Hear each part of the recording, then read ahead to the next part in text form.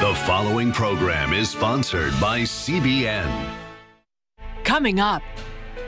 When it goes quiet, something's not right. A toddler falls into a family pool. Just ran around looking for her. And is underwater for 10 minutes. I'm just like, this can't be happening. This can't be happening. The desperate fight to save her life. I've seen children that have been underwater for less than that and have not made it. How did this girl survive? This is what the church is called to do. On today's 700 Club.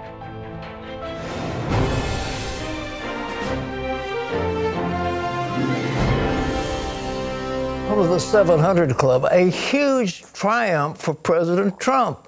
He's crushed it with the appointment of his 150th federal judge.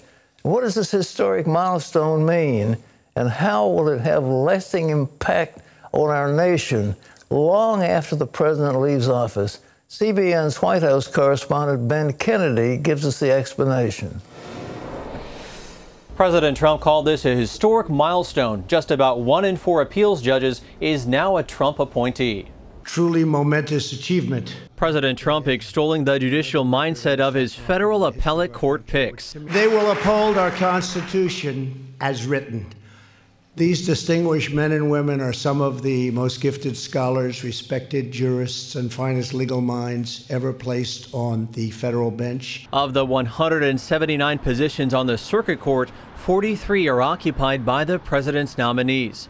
4 seats are currently open, with 5 more expected to become vacant due soon. In comparison, President Obama nominated 55 circuit judges during his entire 8 years in office. Percentage-wise, you'll never beat one man. We know who that is, right? George Washington, 100%. But in terms of, I'd like to say quality and quantity, we are going to be, I think, just about #1 by the time we finish. And Carrie, what are some of the big issues facing this country these judges could have a direct hand in? Oh, gosh. I mean, it's every issue that comes before the courts. Right now, the Supreme Court already is dealing with a lot of cases having to do with abortion, having to do with religious freedom, having to do with immigration and the limits on government. But confirming these nominees hasn't always been easy. Democrats and liberal groups ramping up their opposition against conservatives, like Amy Coney Barrett, who was criticized for her Catholic faith. The dogma lives loudly within you. And most recently, Lawrence Van Dyke, who is accused by the ABA of bias against LGBTQ people. No, I did not say that. I do not believe that. It is a fundamental belief of mine that all people are created in the image of God. He's done work for groups like Alliance Defending Freedom, and that flags him as, oh, you must be someone who's going to now be unfair, for example, to LGBT litigants before him, which he said they unfairly said that he wouldn't say he would be fair to all litigants. And he said that's not true. Severino was in the East Room during what she calls an exciting milestone for the president, pointing out that it's not just the Supreme Court that makes historic rulings. People don't realize more than 99% of cases end at the appellate courts. They don't ever get to the Supreme Court. Trump placed 2 of the 9 seats on the U.S. Supreme Court, a move Republican lawmakers say will define his time in office. The defining moment of your presidency for me was the Kavanaugh hearing. This room would be empty if we had failed Brett Kavanaugh. Now, President Trump said, look, it is not over. Within the next 2 months, he expects to have 182 federal judges to have been approved. Ben Kennedy, CBN News, the White House. Fantastic. We've been seeing the courts, and I dare say that there's going to be at least 1 opening on the Supreme Court before the president leaves office, maybe 2. I understand Sotomayor has got health issues, and of course the reigning queen of the court seems to be, like immortal.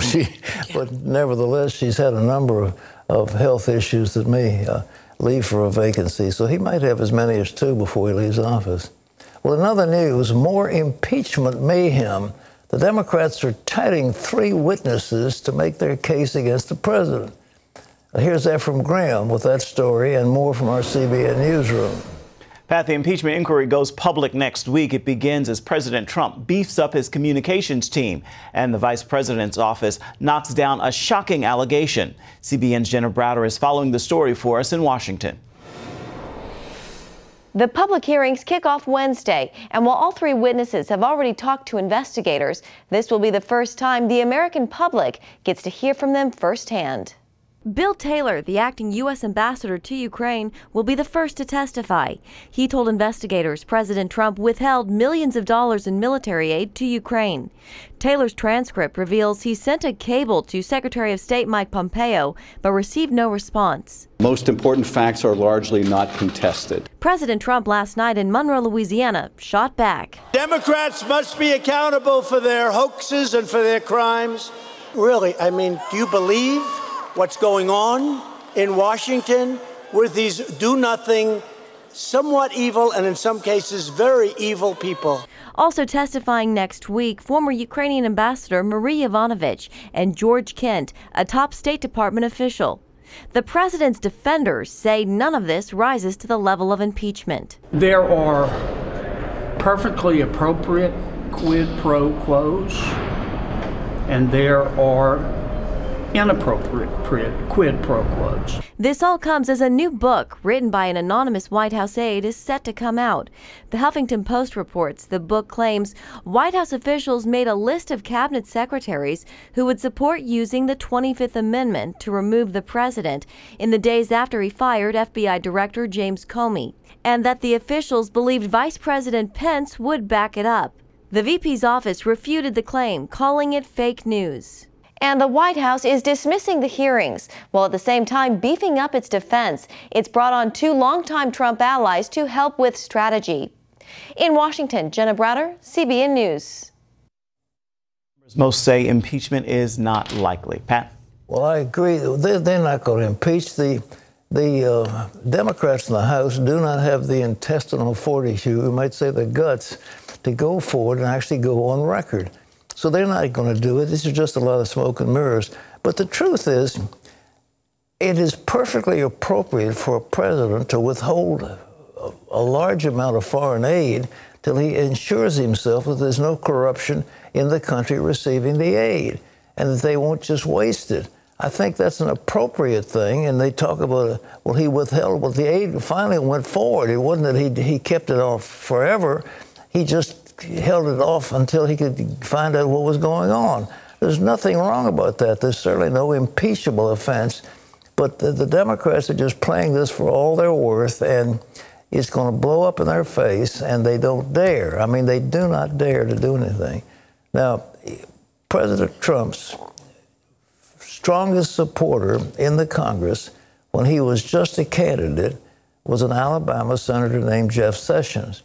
Well, you know what happened to him when he recused himself, and it left Rod Rosenstein in charge, and then you have a special prosecutor, and then you have all that trouble. And it made the president mad, and, well, it should have. Well, former Attorney General Jeff Sessions is going to try again, and it looks like he will be successful in Alabama. Here's Ephraim with that news. Pat, as you said, former Attorney General Jeff Sessions is expected to announce today he is running for his old Senate seat in Alabama. He'll return to the political stage a year to the day he resigned as President Trump's first Attorney General. That resignation came at the president's request. Sessions had been one of the president's earliest supporters, but their relationship soured after he recused himself from Special Counsel Robert Mueller's Russia investigation. Sessions was a longtime senator. His entry upends an already crowded GOP primary race. YouTube pulled a video of a prominent doctor questioning modern medical views on transgender lifestyles, calling it hate speech. In 2017, the video, Dr. Michelle Cretella, executive director of the American College of Pediatricians, discussed transgenderism as a mental health issue. They told us that it was actually a form of hate speech because of a specific line that she said that if a person wants to chop off an arm or a leg, it would be considered a mental illness. If they want to chop off their genitals, that would be considered transgenderism. That was the Heritage Foundation's Jarrett Stepman, who also says the YouTube would only reinstate the video if that line was removed, adding the video was supposed to spark debate over science behind transgenderism. He noted Facebook did put the video back after Heritage appealed. In Europe, a Christian politician is under investigation for hate speech. The reason? She posted a Bible passage on social media. CBN's senior international correspondent Dale Hurd has the story now from Finland. Päivi Räsänen, a member of Finland's parliament, is under investigation for committing a hate crime after she posted a Bible verse on social media aimed at Finland's state church for its promotion of homosexuality. In my tweet, I directly cited Romans 1st chapter and verses 24 to 27 and posted a picture. A passage which condemns homosexual relations. She said her purpose was to wake up the church in Finland. And when praying, I got convinced that it is not my time now to jump out of the sinking boat as a parable of the church, but to try to wake up the sleeping ones in the church. Leif Nummela, editor of a Christian newspaper and a TV host in Finland, told us he was very surprised to hear Räsänen was under investigation. It was unbelievable. It was a real surprise. And the first thought was, are they really going this far? If convicted, Päivi could face a fine or even jail time. But it's the precedent from this case that could affect every believer in Finland. I'm afraid and I'm worried that this case, the criminal investigation, might frighten some Christians to hide and to keep silent. Finland's Attorney General has now opened a second investigation concerning a pamphlet that Päivi wrote 15 years ago about biblical Christian marriage. Called Man and Woman, He Created Them. A bishop in Finland's state church tweeted that while he found this new charge against Räsänen worrying, he said, I regard the writings of Päivi Räsänen wrong, harmful, and contrary to Christian charity. Dale Hurd, CBN News, Helsinki. Posting scripture, a criminal offense. Hard to believe. Pat? Well, ladies and gentlemen, the Bible is not hate speech, but the Bible is very clear. Jesus spoke clearly. He talked about people being whitewashed walls. He said, you know, how can you escape the damnation of hell? He talked about hell. He talked about heaven. He talked about righteousness. He talked about God's standards. And we have clear statements by Jesus that he said, for this cause, a man shall leave his wife and his mother and father and cleave to his wife, and the twain shall become one flesh, and what God has joined together, let not man put asunder. And there's no room in there for homosexuality. When you get the Apostle Paul, he said it's the last phase of human turning away from God. When women leave the necessary function and begin to burn in passion toward another of the same gender, same with men. Now, for some reason, the Bible has now become hate speech, but that is God's standard. And if we reject that standard, God is going to judge us by those standards. And, you know, he brought down judgment on Sodom and Gomorrah. And the whole concept, what is called sodomy, is where they got that from. And God sent angels down and warned the people, took Lot and his family out of Sodom, and then rained fire and brimstone and killed everybody in the area. So this is a pretty serious thing. And if we're not allowed to speak out boldly about these things, especially a doctor, a leader of pediatricians saying, look, you can't dismember yourself and say it's not a pathology. It really is. And we cannot close our eyes to the truth. But there are people who want to shut off any speech that disagrees with their lifestyle. And Christians need to stand up about that in the strongest possible way to say we believe the Bible is the Word of God, and this is the standard whereby Christians should live. And if you don't like it, well, you go ahead and do your thing, but it's not hateful for us to say we believe this is the standard that God has set up for Christians in this world. Well, it's shocking, but it is not amazing that 40, 50 years ago, this lifestyle was condemned as abhorrent, and now it's reversed. So if you don't embrace this lifestyle, you are there a hate monger. It's just terrible to even contemplate. Well, and then the Quran can easily be read with any offense that's in it, and no one should say anything because that also is hate mongering. Yeah, that's right. Well, there's no sense to it. You can't speak ill against anybody, even if they want to kill you. But anyhow, we've got to be free, ladies and gentlemen. That's what the First Amendment's all about, freedom of speech. And freedom of speech means if you don't like it, if you don't like what's being said, well, I don't agree with the judge who said it, because he was kind of an atheist, but he said the best test of truth is in the marketplace. So let the people talk. Well, baby, it's cold outside. They want to ban that song, by the way. Can't control that much. That's sexist, but anyhow, Ephraim has more on the winter. Pat, a winter storm is moving into the Northeast today. It snowed yesterday in Wisconsin and Minnesota, causing accidents on the freeways. Well, now parts of that system will meet up with cold air coming down from Canada, bringing up to 6 inches of snow to the Northeast tonight and tomorrow. After that, super low temperatures up and down the East Coast. Weather Bell meteorologist Joe Bastardi tells CBN News it could set a record for this time of year. The fact of the matter is this: we do have major cold air on the weather charts for the month of November. November may turn out to be a top 5 cold November for the United States as a whole since 50 years ago. That's how much cold air is coming. And brace yourself for more cold into the weekend. Pat? Well, I'm happy to tell you, folks, here in Tidewater, it's benign. It's the garden spot of the world. And it is supposed to get colder tomorrow. Let me just be honest. Well, I'm trying to advertise our home. Okay. And I'm killing it. Okay, what's next? Well, coming up, dead silence. That's what alerted this mother that her 16-month-old was missing. Where did she find her child? The heart-stopping answer just ahead. But first, it's a street where you might get shot.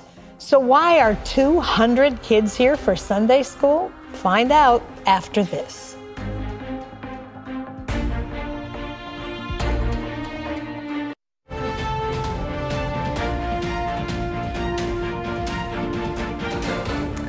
A living hell. That's what gangs, drugs, and violence make America's inner cities. And children suffer collateral damage. How do we reclaim those broken lives? Charlene Aaron brings us an encouraging answer. Each week, rain or shine, this open field turns into something called Sidewalk Sunday School, complete with music, drama, and Bible stories. And each week, some 200 kids from the housing projects behind me show up to learn about God. It's all part of an outreach called Dallas Metro. Clay Wallace started the ministry 26 years ago. The easiest way to reach people is to reach them in their neighborhood, on their turf. We have a 1-hour program, 1-hour fast-paced action program that communicates the gospel in a way they can understand. Children from broken families, danger zones, and some of the city's poorest communities attend the weekly gatherings. These kids all live in high-risk crime areas. Many of our kids have been abused. Physically, emotionally, sexually. The crime rate over here is incredibly high. Windows broken out, their doors kicked in. Live music and practical skits are just a few ways the ministry helps to bring peace. Wallace says while methods may change, the message remains the same. Our goal every week is we teach one verse to every child. They teach it to where kids and adults can understand about Jesus Christ. CBN News visited one of the 14 neighborhoods that hosts the Bible-based program each week. It's one of our original locations when we started doing Sidewalk Sunday School. The truck that's behind me, the side actually opens up and it becomes a stage. There's a stage with legs. It's about 4 feet off the ground, and the kids sit on the ground on tarps, two blue tarps and a green tarp. Operations Director James Musiaki says, while kids are the main focus, there's a fringe benefit. We have parents that come out, and the cool thing is that not only do the parents come out, there's people that don't even have kids that come and just watch, and they're part of the program because they are so drawn to the atmosphere that's here on this lot. Due to growing needs, a teen program, weekly food distribution, summer camp, and holiday giveaways have been added. You never dream that you have the opportunity to have impact on tens of thousands of kids' lives, and that's what's happened over the years. Timothy Thomas is just one life transformed by the ministry. Growing up, his parents belonged to a gang, a path he says he was sure to follow. I was a little hot-headed, if you could describe a worse teenager, that was me. The one thing that I heard from them that really stuck was, Jesus is your friend, and that you should be a friend of God. Karina Thomas and her family often struggle to make ends meet. She says Dallas Metro was always there providing love and support. They were out there every single week knocking on our door. And to some families, it can be kind of like, they're back, why are they always coming back? And they never gave up. Now college graduates and married, Timothy and Karina serve together as youth and children pastors at the ministry. I remember as a kid looking up at the teachers on the stage thinking, man, they have it all together. Like, they're so cool. They know Jesus. I wish I could be like them, and I'm able to pour back out what Jesus poured into me. If it wasn't for Dallas Metro, and if it wasn't for James and Pastor Clay just constantly being there, there's no telling where my life would end up. I would have followed what I called the neighborhood norm. Here's the neighborhood norm. You get out of high school, that's it. And if they weren't there, I probably would have did the same thing. That constant connection led to a better life than he ever dreamed, something Thomas can now share with the new generation. God has a purpose and a destiny for your life. And there's a way to get there, and you have to have a relationship with him. Meanwhile, Wallace believes the last 2 decades of his ministry are just the foundation for the greater to come. We have a new generation of leaders that God is raising up in our city. And I really believe this next generation is going to do far better, far exceeding anything that we have done the last 32 years. Charlene Aaron, CBN News, Dallas. Thanks, Charlene. Isn't that marvelous? Dallas Metro, they're absolutely right. Why sit back and say, well, they won't come to my church? Why not take the church to them? It's a wonderful concept, and to see hundreds and hundreds of those young people singing and praising the Lord, it's really nice. Terry? Yeah, great testimony.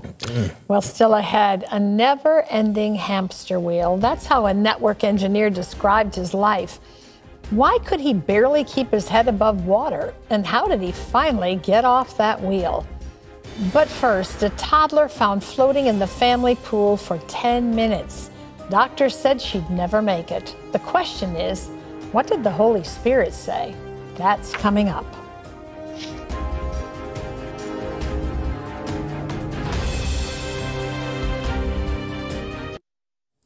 A few years ago, I was trying to figure how could we help people. We're planning to sit down, my wife and I and some others in the family, to lavish Thanksgiving dinner. You'd have a turkey, you'd have sweet potatoes and mashed potatoes, and you'd have pumpkin pie and all that stuff. And you say, well, we can't sit there and enjoy this, so we think there are people out there in the streets that are starving.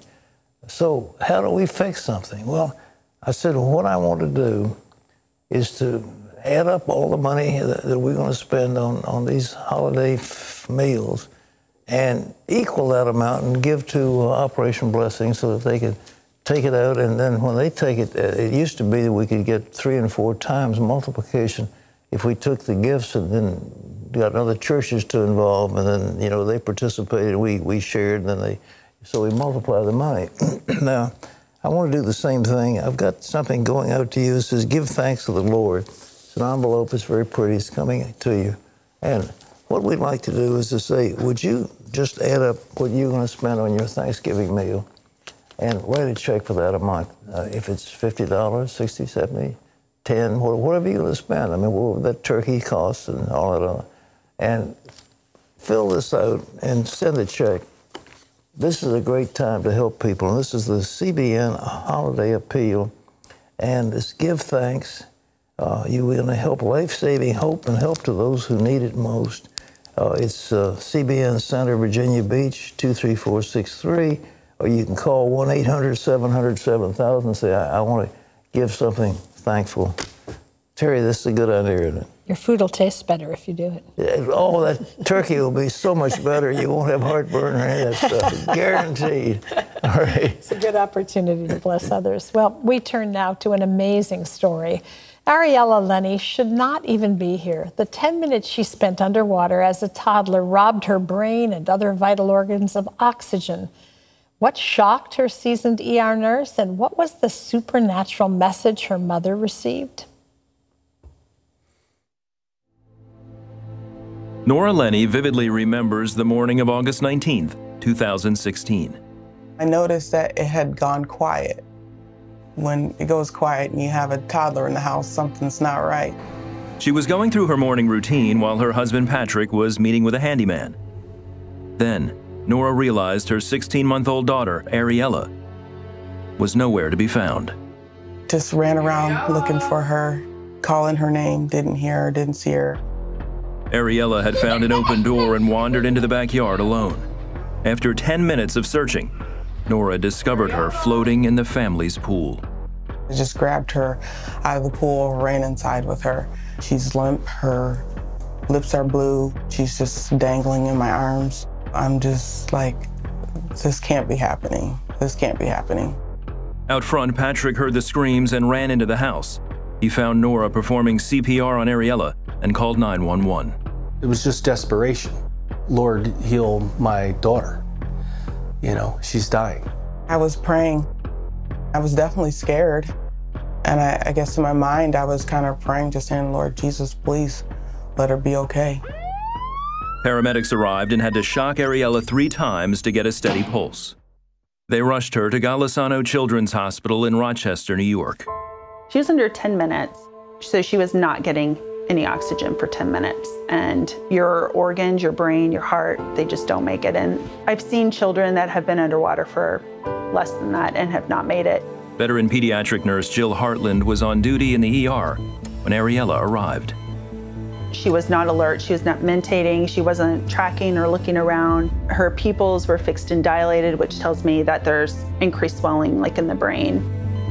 I was actually told by the doctor, she's probably not going to live. And if she does live, that she won't be able to walk on her own. She won't be able to feed herself. You know, she's not going to be the child that you know her today. I looked at the doctor and I just told her, I'm sorry, cannot accept that. It was something that I felt within me that the Holy Spirit was saying to me, this is not the way it's going to end.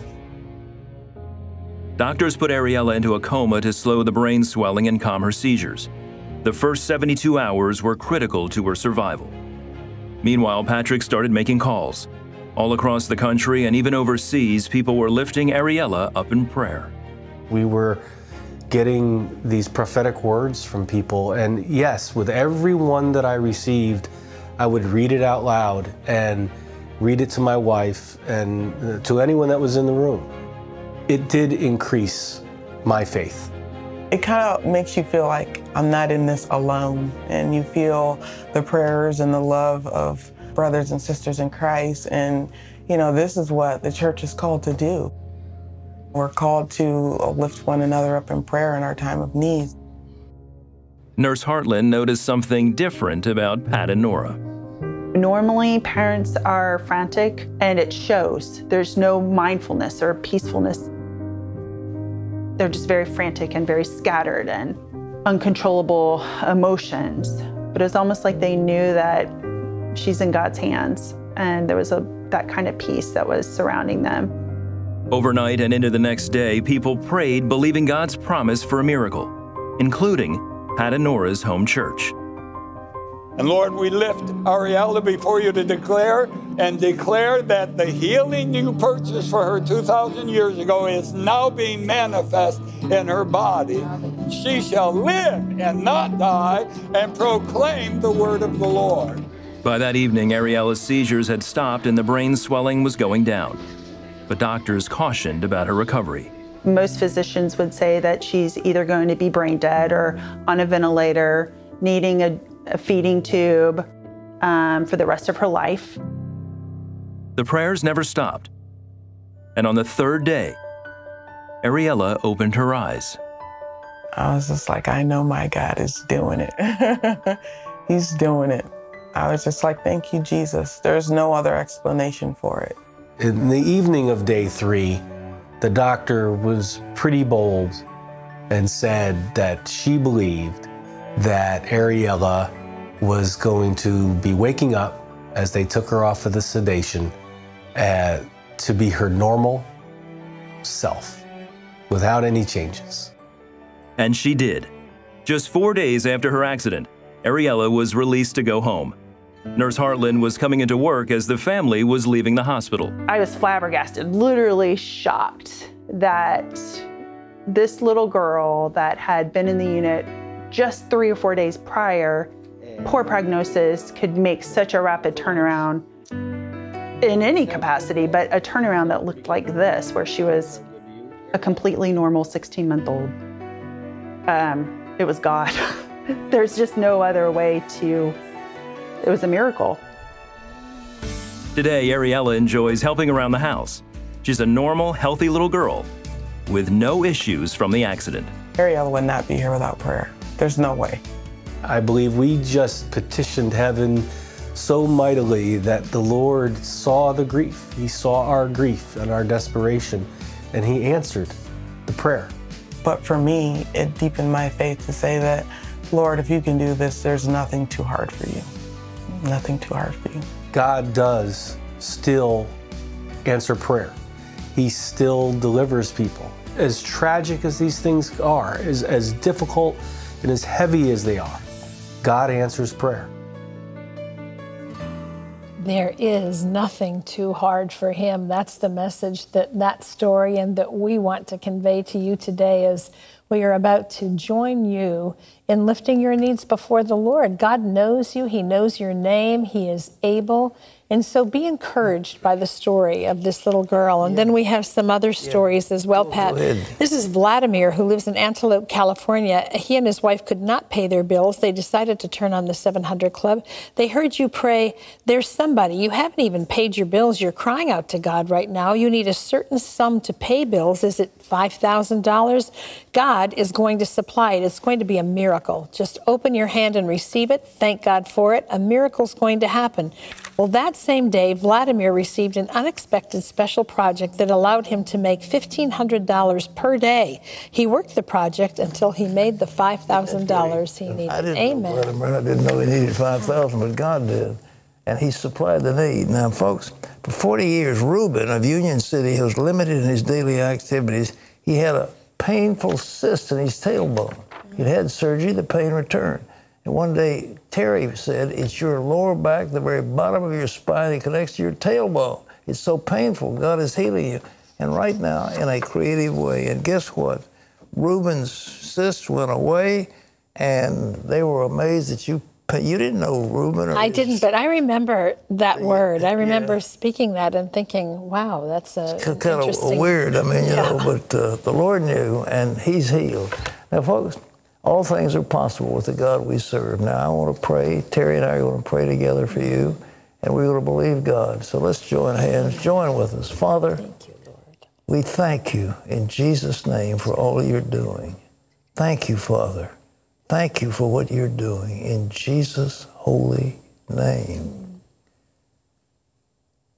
We've had a thing about a ventilator. That somebody has been on a ventilator, whether I don't know if it's polio or some kind of a lung problem, but right now God has healed your lungs and you will not need a ventilator anymore. In the name of Jesus, receive an answer. Terry. Now, there's somebody else. You have an issue with your abdomen. It's not one thing. It's actually several things, and there doesn't seem to be a way to balance it all, but there's a binding feeling that you have that's constantly with you, a pulling down and just a discomfort, sometimes pain. God is releasing that from you right now. Just lift up your hands and begin to praise Him.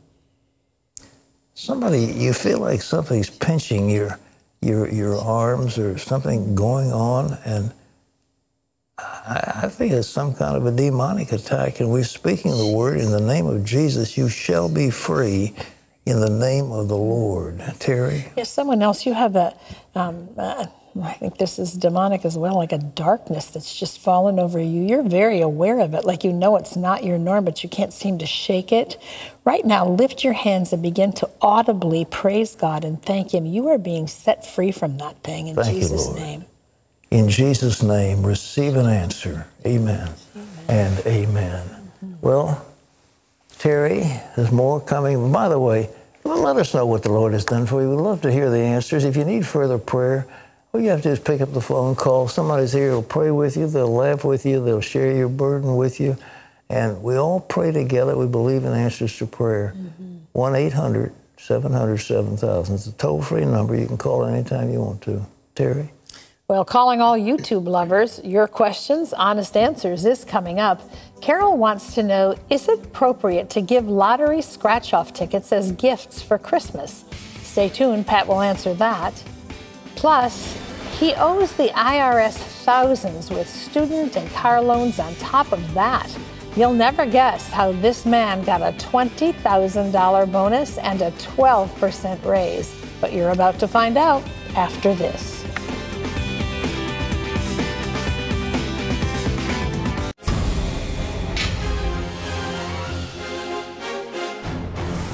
Welcome back to the 700 Club for this CBN News Break. 2 former Twitter employees and a Saudi national are charged with spying for Saudi Arabia.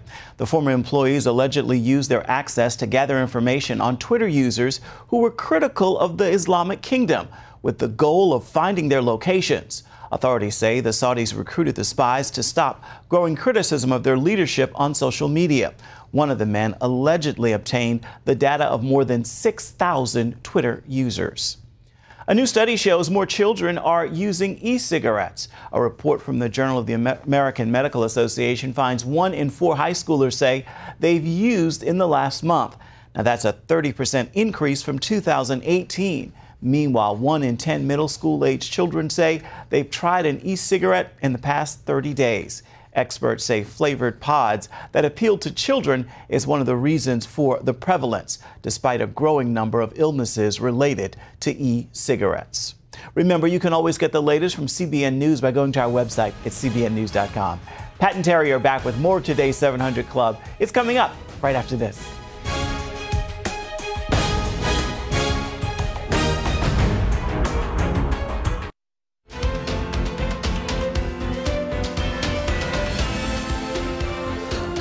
A never-ending hamster wheel. That's how Eric Baker described his life. The harder he worked, the more money he owed. Was there any way out? Take a look. Eric Baker is a successful network engineer who works with multinational banking and financial services firms.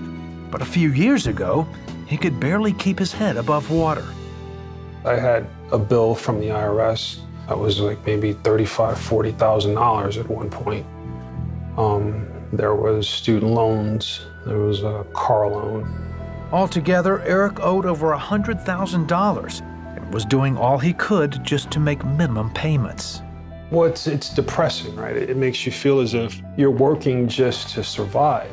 You know, you don't really have any real purpose. It's just to pay the bills and just to survive and just enough to get to the next check. You know, it's this never-ending hamster wheel that you're on. One day while channel surfing, Eric landed on the 700 Club. You know, they were talking about my situation. It was just, you know, my spiritual ears perked up. Eric prayed with Gordon and received Christ as his Savior. From that point on, his life took a new turn. I developed a hunger for God. I wanted to know more about Him. So I started to just read the Word. And this is something that I've never done before. I mean, I would read the Bible, but it was always like a chore. It was work. It felt like work. As Eric grew in his newfound faith, he continued to reach out to CBN for help. I called the number and someone prayed with me over the phone, and I just felt so encouraged. CBN was there for me when I needed help the most. I didn't have any other lifeline. I didn't have anyone else to talk to. And these people, 3, 4 in the morning, these people are on the phone and they're talking to me and they're praying with me, they're encouraging me. You know, this is, where else are you gonna get something like that? The change in Eric was so noticeable, even his boss mentioned it during his next performance review. He says, Eric, you are an indispensable part of this team. He says, you know, whatever you're doing, keep doing it. As Eric learned more about God, he started giving. He also became a CBN partner and soon increased his giving. He says it wasn't long before he started seeing results. When I started to tithe more, I saw more of his faithfulness. I got a almost $20,000 bonus. And this was like just a few weeks after I started tithing more. I got a raise. After receiving that 12% raise and bonus, Eric was able to get back on track financially. He began paying down his debts, and today he's almost completely debt-free. He still supports CBN and encourages others to give back to God. It's a gift. Tithing is a gift to us. It intensifies our faith in God, and you really get the opportunity to see Him in action. Taste the Lord and see that He's good. You know, you have to step out in faith. Beautiful. Taste the Lord. You know, we're not supposed to tempt God. That's the sin. But the Bible invites us to, quote, prove Him with your tithes and offerings. So you can prove God by giving. You don't tempt Him by jumping off buildings and stuff like that. That's a sin. But to prove Him with your obedience will make a difference. What a great testimony. Listen, we've got something called the Transforming Word. They're Proverbs, verses of wisdom, favor, and anointing. And I'm reading these verses. It's a DVD here, and you can use that and play it at home. And it'll bless you, because this is the Word of God, and let the Word of God dwell richly in you, and things will come alive. So Eric joined the 700 Club. God bless him. Mm-hmm. 65 cents a day, $20 a month. And you can be a 700 Club member. We want to send this gift to you, the Transforming Word. But please call in. It's 1-800-700-7000. It's easy. What do you have? Well, this is David, who lives in Henderson, Texas, Pat. He said the Transforming Word CD with verses from Proverbs was wonderful and uplifting, a great encouragement. Pat Robertson is a wise scholar of the Word of God. May God bless him. It's, you know, it really is true that when we listen to the Word of God and it's read by someone who understands the Word of God, there's a special anointing that's on it. Well, I think it is. And, you know, I've just written my 21st book, I think it is. It's Successful Families and Finances in the Kingdom of God. It's going to be our premium for January. And they asked me to read. They want an audio book. People apparently like those things. Well, you can put them in your car when you're driving. You can really make use of them. Well, tomorrow I go into the audio room and start reading. Hope my voice will hold up. But anyhow, I'm going to be reading that book, Successful Families and Finances in the Kingdom of God. Awesome. And I hope it'll be a blessing for people. But anyhow, call right now and listen to what Eric said. He don't have to be a hamster running around chasing your tail. You don't have to do that. God wants you to be free, and He wants you to be on top of your finances, not under. That's the thing. You know, some people say, well, I'm under a burden of debt. Mm-hmm. Well, let's get on top of it and make money work for you instead of you working for money. That's the big deal. Hear, hear. 1-800-700-7000. Please call. Terry? Well, up next, always informative, inspiring, and especially entertaining, our wildly popular email segment. Justin says, my wife wants our daughter and her boyfriend to live together in our house. I strongly disagree with this. Any advice? Can you guess what Pat has to say about that? I can. We'll be back with his answer after this.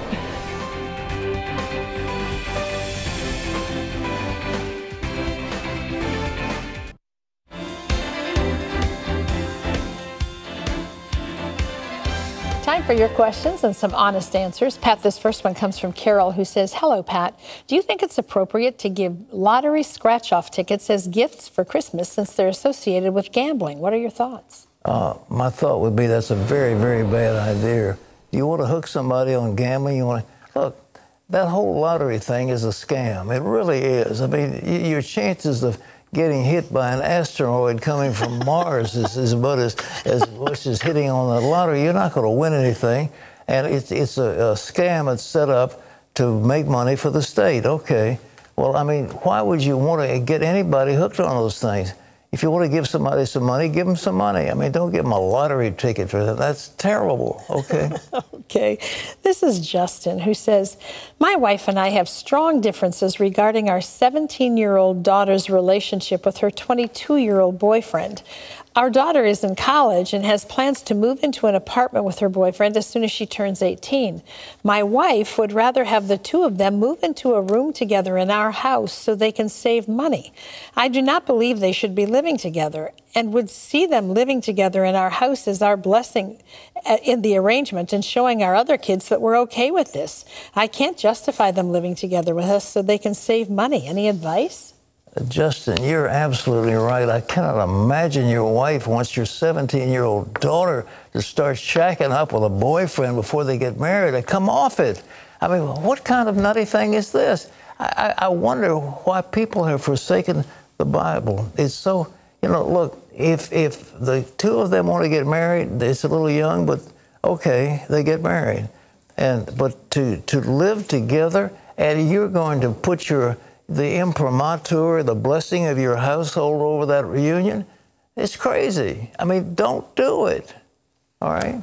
Okay, this is Ashley, who says, Pat, I'm in a competitive career and struggle with how I should behave as a Christian.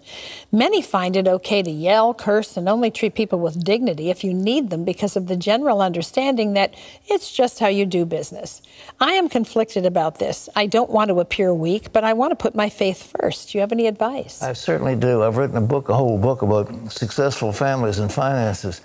And one thing that the leadership, a great leader is a servant. What he tries to do is to serve his employees, to make life good for them, to make opportunities, to give them benefits. And the whole idea of cursing and abusing people is nuts. People do not respond that way. If you want to have successful employees, the best way to do is to praise them and help them. And look, if they're not cutting it, fire them. I mean, you know, if they're unsuited for the job they've got, don't abuse them. Just say, look, I don't think it's working out, and thank you, and we ask you, God to bless you, and we'll see you later. But the idea is once people are working for you, the whole idea is to be a servant. You as a leader are a servant. And that idea of cursing and abusing people is just absolutely nuts. It's counterproductive. You will not get production from people like that. You'll get failure and you'll get resentment and you'll get a lot of confusion. And you don't want that, okay? This is a viewer who says, my nephew's addicted to drugs, specifically heroin, and is smoking it regularly. He can no longer shoot up. He's always paranoid and thinking everyone is out to get him. When he's like this, he says that he's the only one fighting with God to get ready for the end times. He's in prayer often and will pray in tongues. My question is, if he's high and not in his right mind, is it possible that the speaking in tongues may not be the Holy Spirit, but demons instead? I want to be sure everyone is safe and not accepting this before knowing the truth. Well, I think, look, you need an intervention for that guy. You need to get people together. He needs to get set free from those drugs. And this is hallucination he's dealing with. And I don't know where the source of those tongues comes from, so I can't tell you about that, and I don't think we can say. But I do think get people together and get him off the heroin, get him sober and cleaned up. Well, today's Power Minute is from 2 Peter. His divine power has given us everything we need for a godly life through knowledge of him who called us. See you tomorrow. Bye-bye.